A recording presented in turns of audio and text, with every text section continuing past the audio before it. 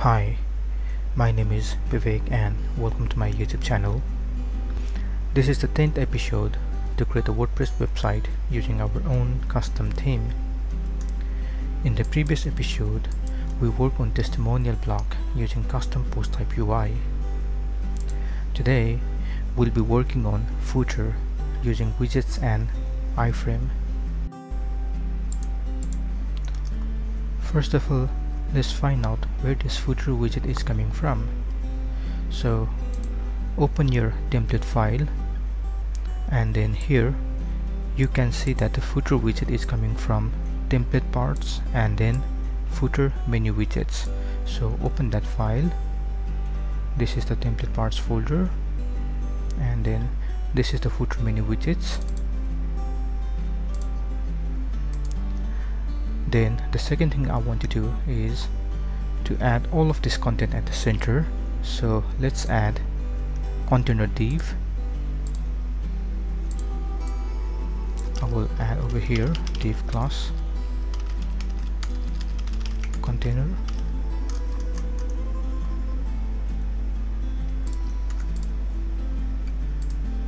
Refresh the site, and here we go. Now, according to our design, we just need this recent post and not this search and recent comment. So to remove them, open your admin panel, go to appearance, and then click on widgets. So in this footer number 1, you can see 3 items over here: search, recent post, and then recent comment. So I don't need search, so just click on delete, and then I don't need this recent comment, so you can delete this one as well. And then the title name is recent post. The title name is recent post, so we don't have to do anything. That's fine. And then we have to show 5 items in recent post, so make sure this number of posts to show is 5 over here. Once done, then you can just refresh the site.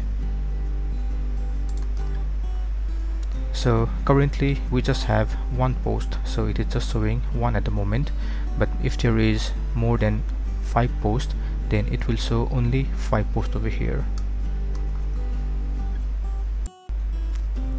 Likewise, let's remove this archive and meta from footer number 2.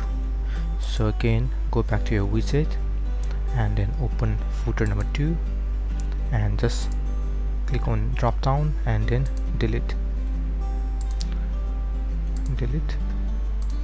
and then refresh.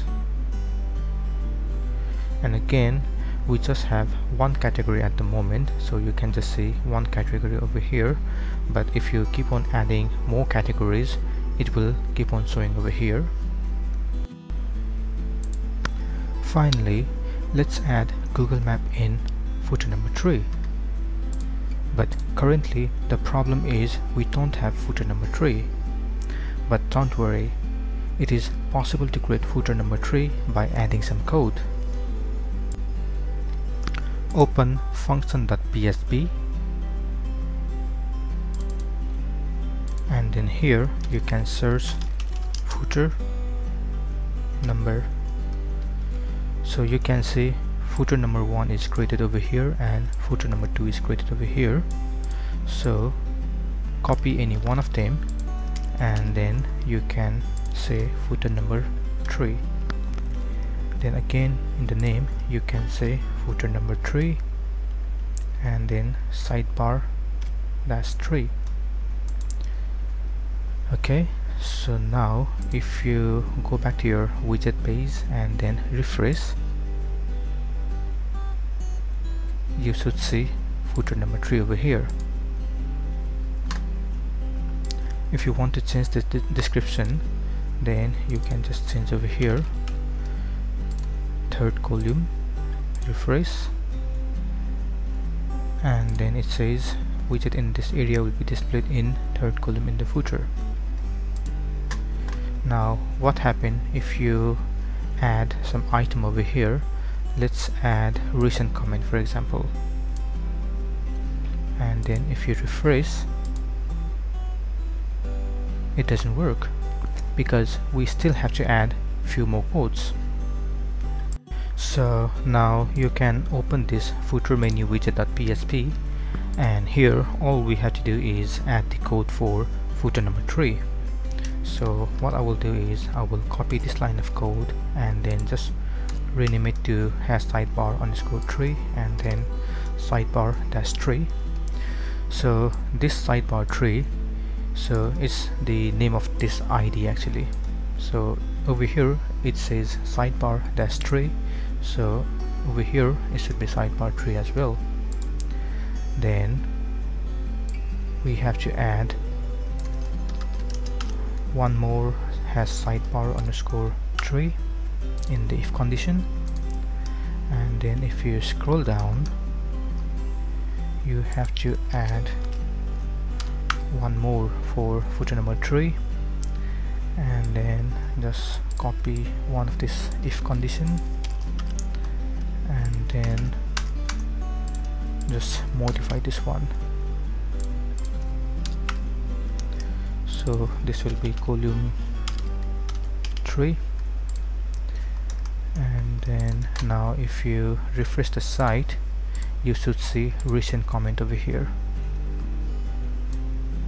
Here you go.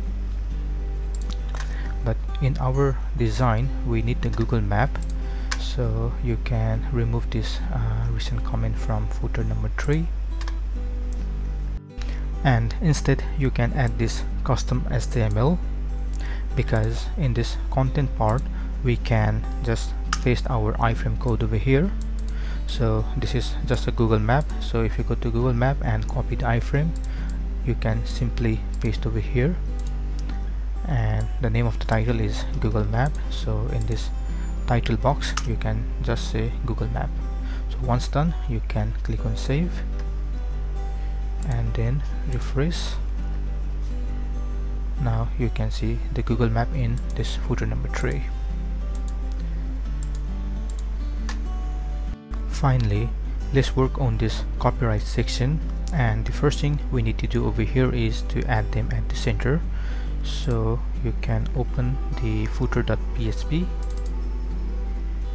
and then just after the footer tag you can add div class container,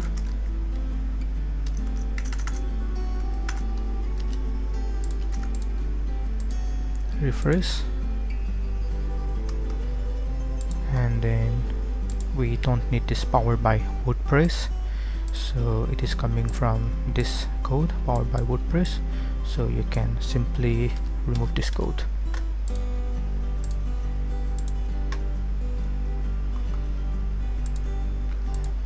Now our footer is looking exactly same as in our design. Great. This is the end of this session. In the next session we'll work on the about page. Feel free to comment below if you have any questions. Also, please don't forget to like and subscribe to my channel to get more tutorials in the future. Thank you.